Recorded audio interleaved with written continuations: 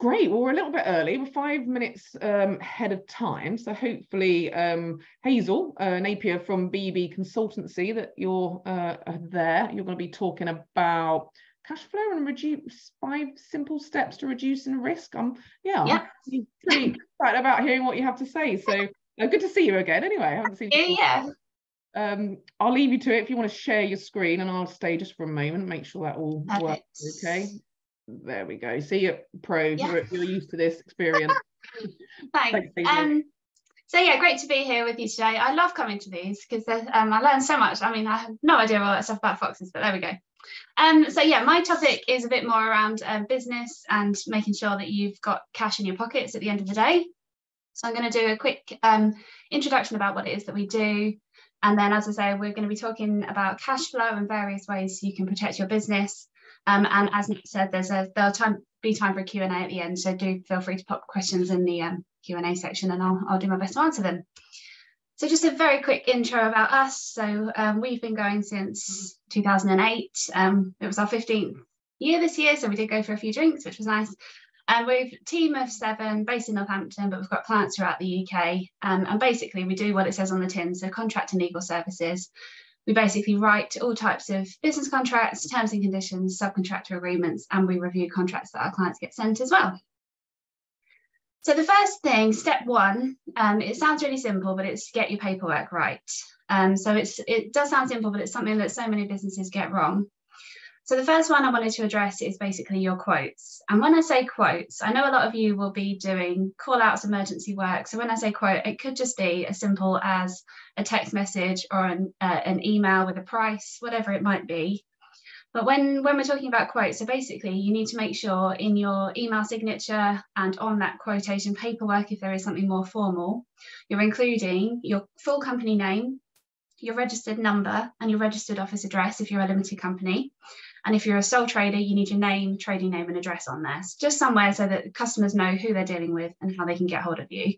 And you also have to include your VAT number if you're registered. So they're the legalities, but how to make sure you get paid on time. So basically, again, it's something that we see get forgotten a lot, which is to make sure you include in your quote a quotation date and, more crucially, an expiry date.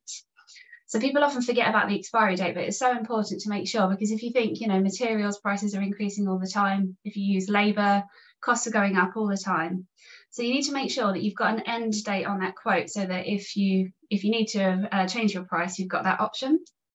And it could be 5 days, it could be 30 days, it could be 3 months, whatever you think is relevant to your service. And I'd think about when you're working out what your expiry date is going to be, think about how often your suppliers are increasing their prices and sort of tie it in with that. But you're better off having a short period of time for the expiry, because then you can decide that you're happy to extend that quote, but you can't go the other way. Another thing to include on there, again, sounds daft, but your contact details, and I'd always include your bank details on your quote if you can. So you want to make it as easy as possible for your customers to pay you. And especially if you're asking for payment up front, and I'll come on to payment terms shortly. And the other thing you need to include on your quotes is a reference to your terms and conditions. So I'll explain a bit more about how contracts are actually formed, but essentially for a contract to include your T's and C's, you have to reference it at the point the contract is formed. So that's essentially with your quote. So all you need to do is basically say this quote is subject to our terms and conditions, and then either send a copy alongside or say copies on request, whatever really works for you. And then the next one is obviously invoices. So the same information as for your quote. So if you're a limited company, your company name, registered address, and so on. But you also have to include on there an invoice date and a due date. So again, we get so many invoices come through our business where there's no due date. And what's going to happen, especially if you're working with commercial customers, is they're going to assume it's 30 days and you'll get put to the back of the pile. So when I'm talking about cash flow, getting money in, you essentially want to make sure that you're the top of the pile of people's invoices to pay. And again, on your invoices, include your bank details. So make it easy, make it as simple as possible for your customers to pay you. Some account software allows you to add a payment link on there, so they can make payment by card. Just as I say, make it as easy as possible for customers to pay you. And then just a little bit about your website. So you need all the same contact information on there from a legal point of view. You need an address on there. You also need to, you should ideally state that you're members of the BPCA and list any other associations you're part of so that customers know what they can do if they're unhappy with the service. And you also legally have to have a privacy policy on there. So if your website collects data, and almost all of them will, whether that's just through a contact form or whether it's through cookies that collect data in the background, you have to make sure that you've got a privacy policy on there that tells people what you're doing with their data. That's just from a legal point of view. So next up, we've got payment terms, and this is a biggie. So obviously cash flow is king. If you're not getting paid on time, you can't pay your suppliers, you can't pay your staff, you can't pay yourself, and your business will close. It doesn't matter if you've got a whole bank of jobs that are likely to come through the door. If you've not got cash in your bank, you can't pay, and that's why businesses fail. It's actually the most common reason for businesses failing. So what can you do? Well, get your processes in order, and that really starts with your payment terms. So I'm going to be banging the drum about terms and conditions, but if you do nothing else, if you forget about T's and C's altogether, really just state your payment terms as clearly as possible in any pre-contract conversations with customers. So in your quote, reiterate your payment terms. Do you want a deposit? Do you take payment in advance in full? Do you want payment within 7 days? Make sure that they're aware of it. And again, in your quote, so quote and invoice and stick to those payment terms. And I would urge you to think how much you can reasonably take upfront as a deposit, because basically, if you've got it in your pocket, you can refund it. But if you've not got it, you're always going to struggle to get it. So a lot of people set up in business, they choose 30-day payments as standard. They just think that's what everybody does. But you don't have to let your competitors or your customers dictate your payment terms. You can choose what your payment terms are going to be. So I can tell you that our payment terms as a business, we take payment in full upfront and nobody questions it. I know it's slightly different in what we do, but it's still a service business and we can't undeliver the service once we've delivered it. And it's the same for you guys. You can't put the pests back. So think about how much your costs are, and in an ideal world, cover those costs through a deposit so that you've got that, you know, you can be the nice guy, you can refund it, but if you've been paid it, you're going to find it a whole lot easier later down the line. It just saves you so much time and effort in chasing money that you're probably not going to get. And I'll explain a bit more about cancellations shortly. So then the inevitable, some people are just going to be a pain. People do pay late for various reasons. So again, what can you do? So step 3 is to chase those payments in. Sounds daft, but have a written process for chasing your payments and stick to it. So make sure that your whole team knows what your payment terms are and what your process is for chasing those payments so that they don't do something beyond that. So your process might just be as simple as you email the customer after 5 days and just let them know that their invoice is late. Then perhaps you give them a call after 10 days. And I'd say don't ever underestimate the power of a call, because it's a lot easier to ignore an email and just delete an email than to speak to someone and say why you've not paid them.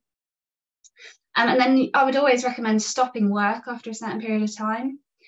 So if you've not been paid an invoice and you're due to go back again, you ought to really withhold that next service until you've been paid for the first one. But this is all stuff that ought to go into your terms and conditions. And obviously you might have done all of the above and still no payment. So then what can you do? So there's a couple of things you can follow. So you've got a statutory right, so a legal right to charge interest. How that works is you've got the right to charge 8% per annum above the Bank of England base rate. And I've lost track of the Bank of England base rate, but it's 5 point something, I think. So actually 8% on top of that turned into a bit of a chunky amount. It's worth noting that it's calculated annually. So actually, if you've got a small invoice, it's probably going to be quite a small figure in interest that actually gets calculated. But all you need to do is tell the customer, do you know what, you're 30 days late in paying this invoice. I'm going to start charging you interest. And just the fact that you're aware of that and you tell them that, you're more likely to get paid. I wouldn't necessarily go through the process of working out how much, you know, the £2.50 that you're owed in interest, just tell them you're going to start charging interest as per your T's and C's, and then hopefully you'll go to the top of the pile. And beyond that, what you can do next is you can send what's called a letter before action. So basically telling them that you're going to start proceedings against them. I know people are reluctant to chase money, especially if it's 50 quid, 100 quid, they just write it off. But if you're actually owed it and you've got evidence to prove that you're owed it, I'd just say, go for it. You've got nothing to lose. Especially start with the letter before action, reiterate about the interest. It's within your rights. The next stage you can do is just a super simple, it's called a money claim online. It's just through the government portal. It's designed for you to be able to recover money yourself. So it's a really simple, it's just basically filling out a form for any debt claim that's under £10,000. And as I say, don't be afraid to chase it if you're genuinely owed it. So what happens then is the debtor, so your customer, will get sent a notice that you've done that. Then they've got 14 days to respond to it, or they can ask for an extra 14 days. And then you might get an automatic judgment against them, in which case, it's happy days. You do still have to enforce the judgment. So I know it's a bit of a faff, but it's your money. You should be paid it.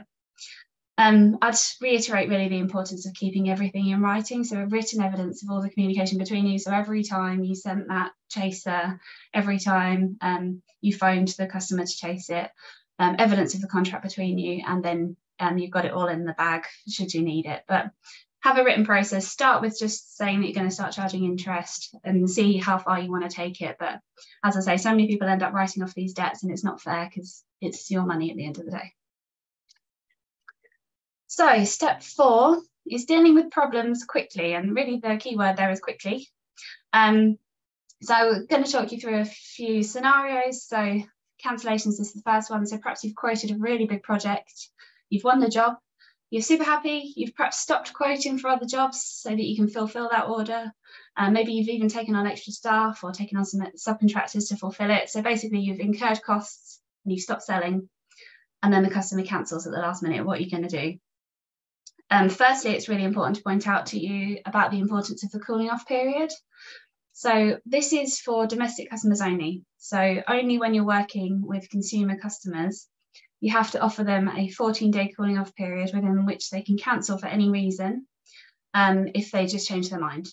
So this is if the contract is formed away from your premises. If you've got a shop or actual premises and they come in to book the job in your premises, it doesn't apply. But for everybody else, if the job is formed away, whether it's on the phone or however, they have a 14-day cooling off period in which they can cancel.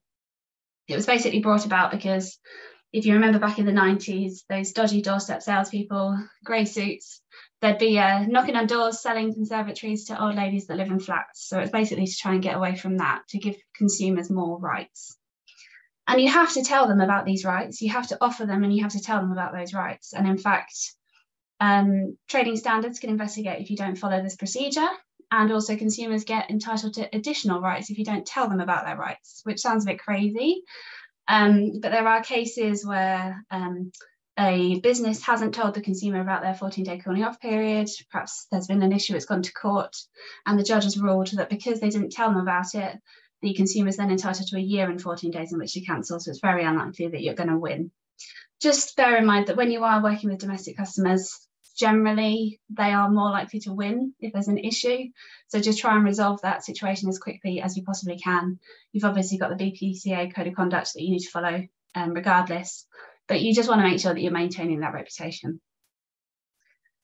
Business to business, so when you're working with commercial, industrial customers, it's very different. You can say they have no right to cancel. You'd need to specify that in the terms and conditions, and again, make sure that they're aware of that at the time the quote is accepted. But businesses, you can be a lot harsher because ultimately they're deemed to have the same bargaining power as you as another business. So you can think about how you want to structure your cancellations. Do you want a certain amount of notice before you were due to turn up? But just make sure that, again, you've covered your costs at the very least, and you've got sufficient notice to find another job to fill that gap.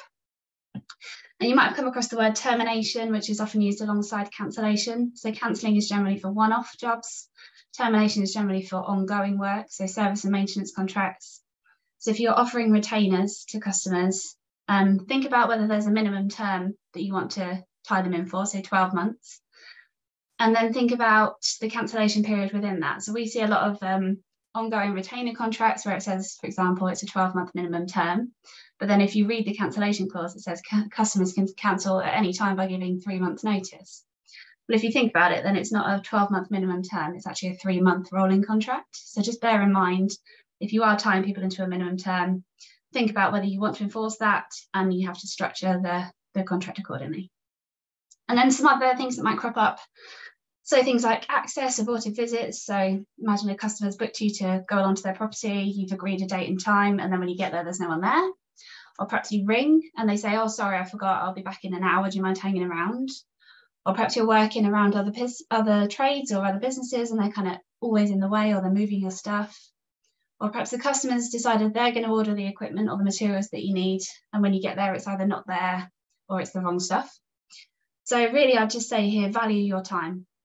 So again, you're a service industry, value that time. You might have turned down other work to get that job, and imagine what that other work could have led to. So it's really important to know that you've covered your costs again. This is where the deposits really come into their own, because if you've had a wasted visit and you've taken a deposit, you can take the time off of that deposit and refund the balance. If you've not been paid a deposit, I swear you're never going to get paid for that wasted time, regardless of whether you invoice and chase. Consider as well within that wasted time any expenses. So if you've ordered materials or equipment, and mileage. I mean, it's getting more expensive by the day. So just factor that in and make sure that you're valuing your own time.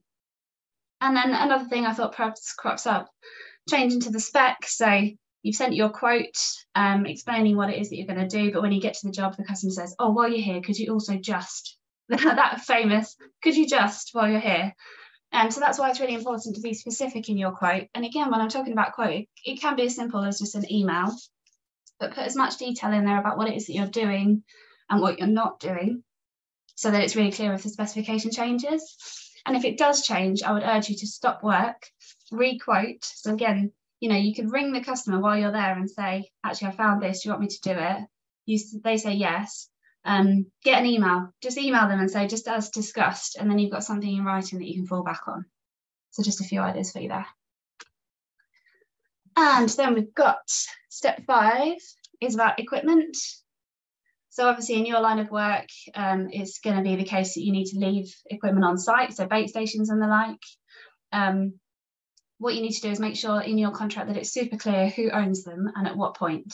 So ideally, you should be retaining ownership until you've been paid in full for your work. So it's called title and risk in law. And how it actually works in practice is if there's equipment that's fixed down, and by fixed, I just mean it could be a nail or a screw, that's fixed. So if you then weren't paid and you wanted to recover that equipment, you'd have to unscrew and you'd create a hole. That's actually illegal. You're not allowed to do that. Whereas if something is sat on the ground or propped up and it's not actually fixed down, if you've not been paid, you're fully within your rights to go back and get that equipment.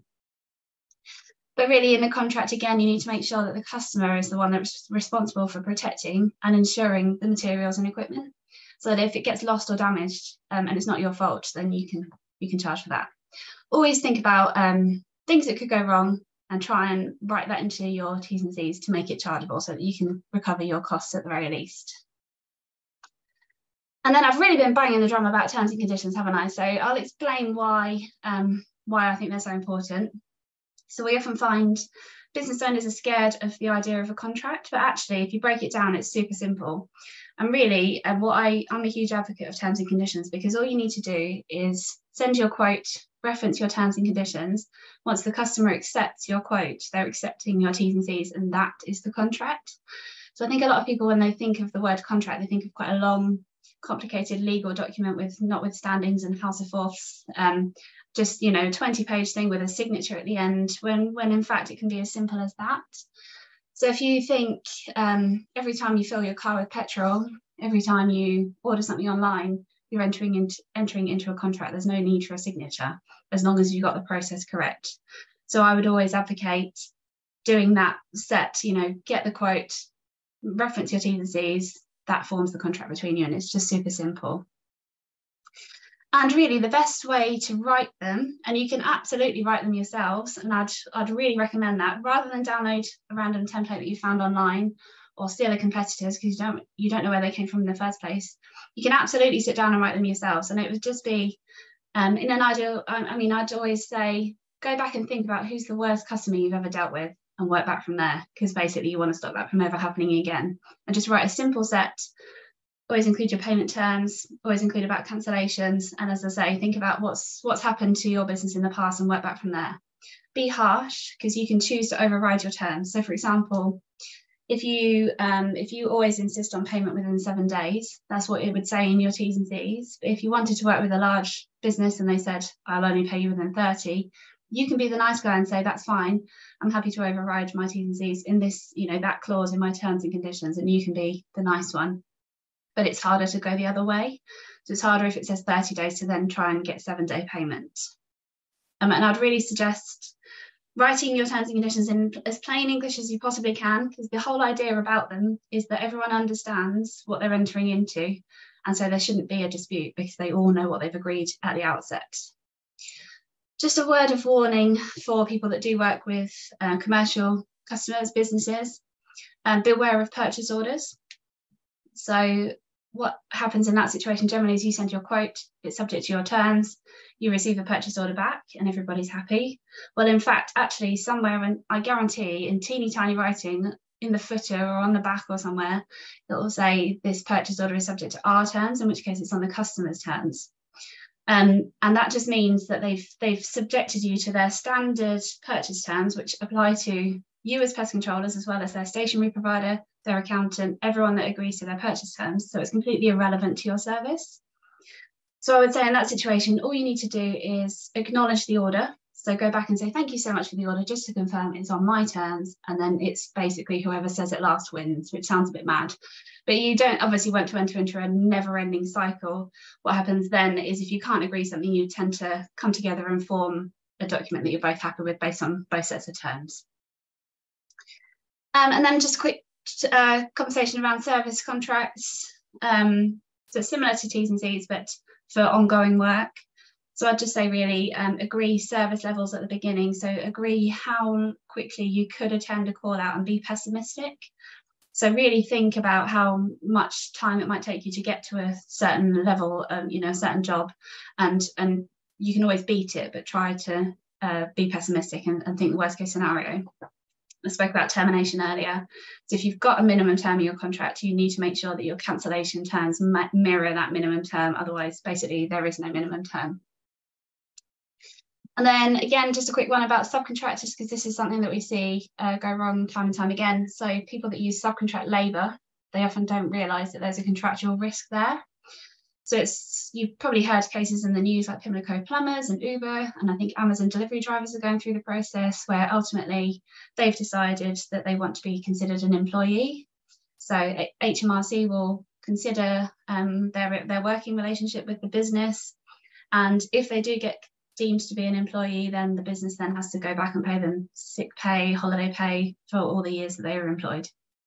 So there is obviously a tax risk, but more than that, I would say there's also a business risk to you when you use subcontractors, because the customer doesn't have a direct contractual route to the subby. So if the subcontractor does a terrible job on site, the customer will sue you, and you need some sort of back-to-back arrangement with the subcontractor so you can make them rectify the work. So it's things around, as I say, rectifying poor work. Who owns materials? Are they collecting materials for you from suppliers? Can they just then run off into the sunset?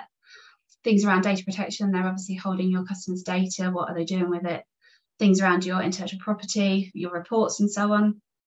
And can they cut you out of the equation? So we hear a lot of people that use subcontractors, then they hear that the subby's gone and cut them out and gone to work directly for the customer because they're not VAT registered, for example. So just a few things to think about there if you do use subbies. And then anything else, so we can help with any contracts that you might need. So privacy policies, whatever it is, anything that isn't employment related. And we can also review contracts that you get sent. So as a business owner, it's worth noting that you're deemed to know what you're entering into. You can't just say, if you get sent a contract, you can't just say, oh, I didn't read it, I didn't have time, or I didn't understand it. So for people that haven't got the time or inclination, it's always worth you must read every page, because if you don't, you're deemed you're in that contract regardless. You can't just say you're a business, you were busy, you didn't read it. So it's always worth noting that when you're entering into contracts. And this is how we work. So we've got fixed price packages for document drafting. I'd also like to tell anyone that doesn't know, we did create, in conjunction with the BPCA, there's a template version of some very simple terms and conditions for members that just work with consumers, so just do domestic work. There's a one-page set of terms and conditions on the member area. I'd say it's a starting point. It's not ideal because it's generic and all the terms and conditions should be bespoke to your business, but it's a good starting point. So have a look at those. If you've not got any T's and C's in place, it will hopefully give you some ideas. It's got in there cancellations, payment terms, and so on. But also, if you want bespoke contracts drafted, we've got a 10% member discount for BPCA members. And those are my contact details. And that's it from me. There we go. I'll mute myself. Finding that button. That was really great. We've had loads of comments there saying that, you know, really fantastic advice and appreciate it. And there's a few bits in the chat section where people, again, I have got some Q&As, but just before I forget, and I don't have to scroll too much, there's a few people asking about templates and documents, but how do they get in touch with you to get more info? Because obviously it's not through BPCA, it's through yourselves. It's just a member benefit we offer. Yeah. So our contact details are on the member area, I believe. But you can, I'll send the slides through as well. You can forward those on, and they've got my email address on there. I mean, if you wanted to pop your contact details in the chat section, we can do that. I mean, you know, now or when we're done, that's absolutely fine. A few people are sticking their own emails in there. I mean, it's fine if you want to do that, but there's 32 people in here, and some of you that are putting your emails in there, you might get some random data protection nightmare. Yeah, indeed. So yeah, if you don't mind sharing those details, I know you have had a screen there, but they probably didn't have time to take them down. Great, so we've got 4 questions. Let's have a little look. So Phil says, what's the best payment terms, 14 or 28 days? I'd say why are you asking 14 or 28? It's really what works for your business, and I would say think about matching it with your supplier terms. So if you're paying every supplier within 7 days, 14 days, 30 days, make sure that you're getting payment well before that. You can make it anything. You can make it payment on receipt. Although I often think when I receive an invoice for my business and it's payment on receipt, I'm like, yeah, I'll probably put that 7 days or something. So you probably want to make it realistic, but you're certainly well within your rights to make it 7 days, 14 days, whatever works for you. But just make sure that you're sticking to that, and then have a think about what matches your supplier terms. Great, fabulous. Terry here has mentioned always to get your first quarter up front before any setup. Is that yeah. I mean, as I said, as much as you can get in your pocket beforehand, you can always refund it, but you're never going to get it. So just as much as you can ask for in advance, the first quarter in advance is a great advice. Whatever you can take, whatever you reasonably think is fair. As I say, it's not to say that you're going to screw the customer over and run off. It's just that it's giving you protection, and then you can refund it if you can't fulfill the service or whatever. But you'll never get paid it otherwise. That's it. Yeah, it's a complicated world, isn't it? This whole contracts. I mean, Martin Belcher, he said fantastic advice, but he's also said service agreement always sounds more friendlier than contract. Yeah, absolutely right. So there's a lot of words for it. So you can call it a customer contract, a customer agreement, an agreement, terms and conditions, whatever. They're basically all the same thing. But whatever sounds friendliest, you're absolutely right. It does have an impact on how the customer will view that. So yeah, service agreement, whatever you want to call it, really. Yeah, I think especially, I don't know, if you're doing domestic work and you have some sort of terms and conditions or SLAs or service, better than contract, isn't it? Yeah. It's that word. I don't know what it is, honestly. It's just, got weird connotations. Exactly, we're sensitive to certain words. That's all that was in the Q&A. I'm just scrolling up, so I'm sure I saw a question in the chat section that someone put in there. Is there a standard terms and conditions that are watertight? Oh, that's a difficult question. Yeah, come on, mate. That's it. Come on, I'm relying on it. Do it. I mean, if we've written them, then they're going to be pretty damn good. But I'd say I really don't like the idea of templates. So the template on the BPCA website is great because, as I say, it's a starting point. We created it. It's really great if you haven't got anything. It's just for domestic customers. It's got a huge list of caveats at the start to explain how to use it.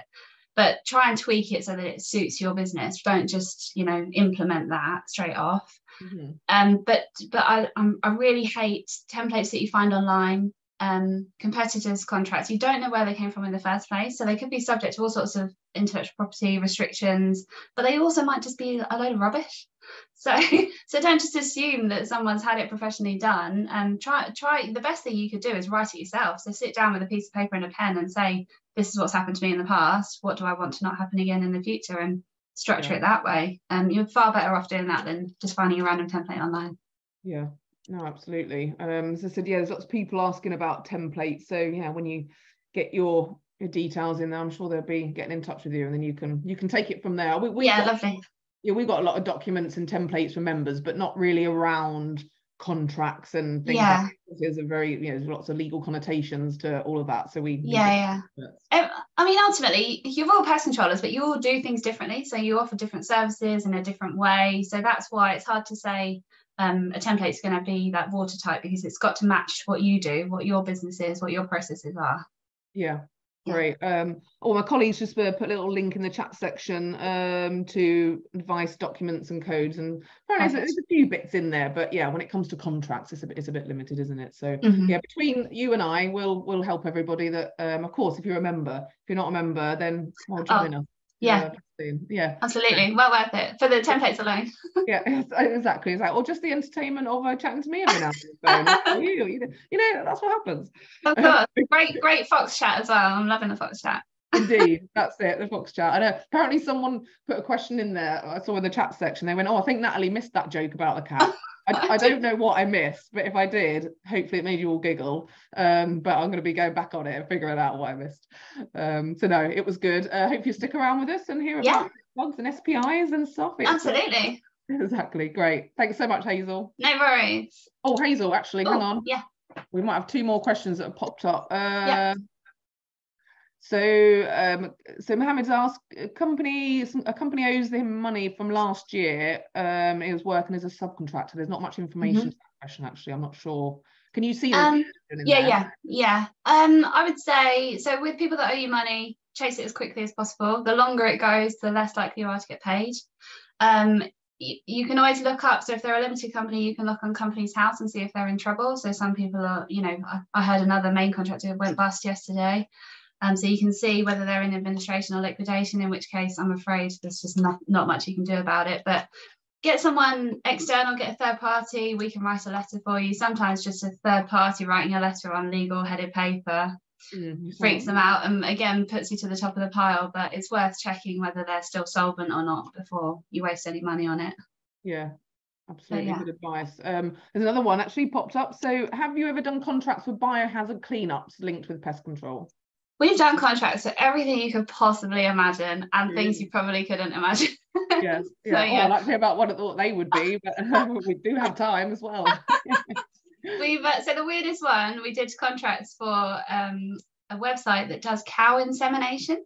Oh, okay. Just like a Tinder for cows, you can swipe left or right. I wish I was joking. It's absolutely incredible. Yeah, the weirder the better. So yeah, throw anything at us. Makes it interesting for you, I guess, as well, because it's, it kind of it makes things a bit different. But yeah, Tinder for cows, I love that. Yeah. You make me giggle for most of the day now. Oh gosh. Okay, fabulous. So that's all the questions in there. Hazel, amazing. Thank you so much as usual. And again, put your contact details in chat if you want people to get in touch. Will do. All right, thanks so much. Thanks, Hazel. Thank you.